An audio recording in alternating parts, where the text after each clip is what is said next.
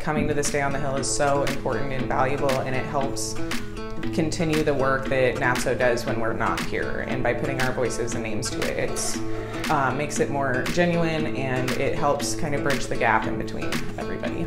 NATSO members should attend the Day on the Hill because it's a good way for the legislators to hear your voice, even if it's a single voice on the Hill. They love to hear from you. They need to hear from you, and it's very specific issues that are common to the industry. It's important to show up and participate in that. NATSO members should attend Day on the Hill because it gives you an opportunity to have your voice heard in Congress. And believe it or not, they want to hear from you.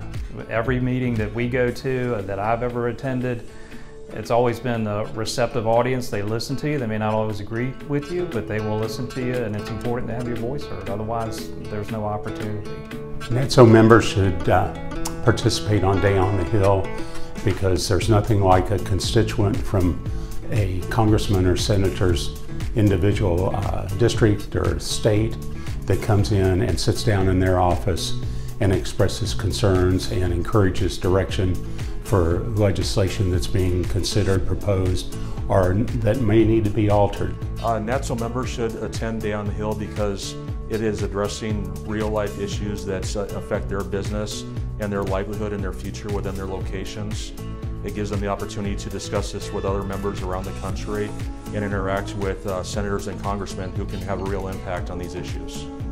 So I think some people are hesitant to come to Day on the Hill with NATSO, but they shouldn't be, because the NATSO staff trains us, they tell us what the issues are, we get to talk through them and understand them. Starting out, the team gives you great preparation. Your talking points are fully digested in a group setting so that you can talk about the best ideas and best ways to create creative solutions for industry issues that come before us, and deliver those remarks to members of Congress and or their staff.